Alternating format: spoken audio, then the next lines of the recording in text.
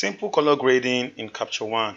How to make your colors pop in Capture One. Okay, so color grading is what makes your picture more exciting. Okay, so and that's why it is important that after your color correction, after fixing your exposure, you do some color grading on your pictures. Okay, it makes it very exciting. For example, look at this picture. So I took it from here to here. Okay, this is the power of color grading. So I will reset this to this, and then I'll walk all over it again, and then you'll see how I do it. Okay, so let's reset this. Okay, so the first thing you want to do is to fix your exposure. Okay, so on the exposure panel, bring down the highlight to reveal the details of the background. Okay, after that, the picture is looking cold, which is good, but let us just add a little yellow to the Kelvin.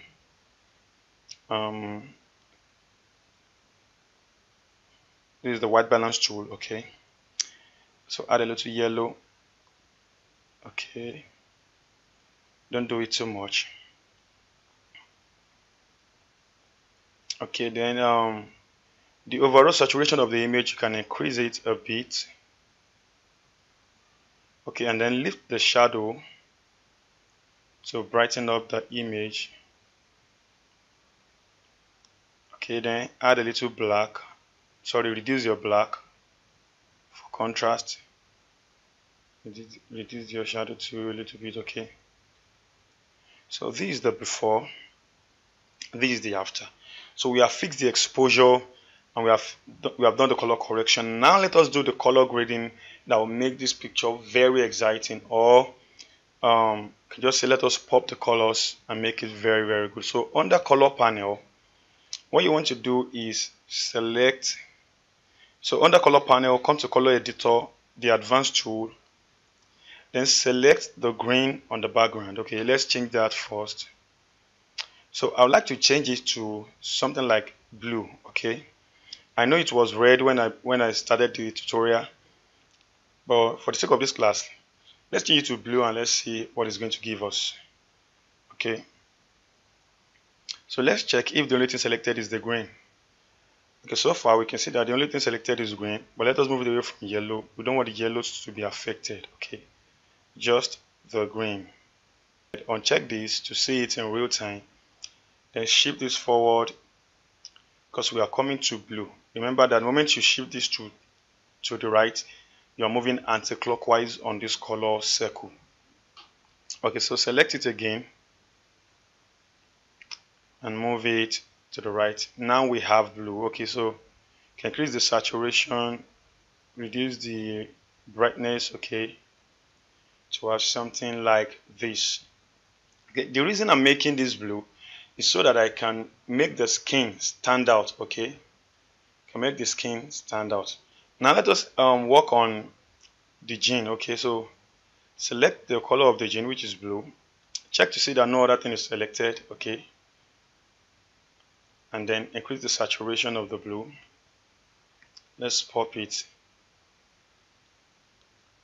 Okay, before and the after. You see it's looking exciting at the moment. Okay, so let's work on the red. So select the red on the flower or on the cloth. Okay, no, the flower is not giving me the red I want. Let's select the cloth. Okay, now we can see red here. And then check to see that no other thing is selected. Okay, some red are bouncing on the skin tone. You can remove them with this slider. You can remove them with this slider. Okay, uncheck these and then increase the saturation of the red. You can see the red really popping at the moment. Okay, so which other color can you see? Okay, so let's work on the yellow, which is the color of this thing down here. So let's pick it. Let's check. Definitely the skin will be there. Let's see if we can eliminate the skin. Okay, we can. And we have done that. Okay, so uncheck these. Increase the saturation. Probably the lightness. Okay. Okay. And then lastly, the skin. So we can use the skin tone tool to pop the skin. Okay, just select the skin and then check to see that only the skin has been selected. But for this, I think while I'm popping the skin, if all those other colors are also popping up, I like that. Okay, so I don't need to do any setting on this slider here.